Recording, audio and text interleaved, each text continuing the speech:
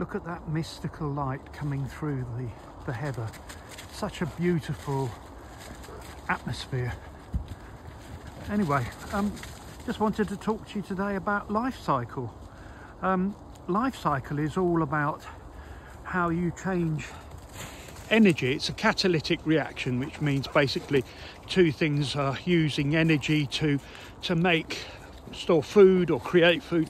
And with a tree and a plant, it draws up water and nutrients, which are little minerals in solution in the soil, up through its stem, and the water is transpired on the surface of the leaf by heat, and what's left, the minerals, the nutrients, potassium, phosphate, those sort of things are then used by the plant to grow cells, and the cells then become are stored as energy in the plant, and it uses that to send energy down to the roots for it to grow more and to create a cycle.